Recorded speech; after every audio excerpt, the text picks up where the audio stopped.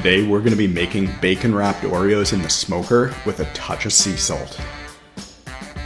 Before you pass judgment on these, just try them.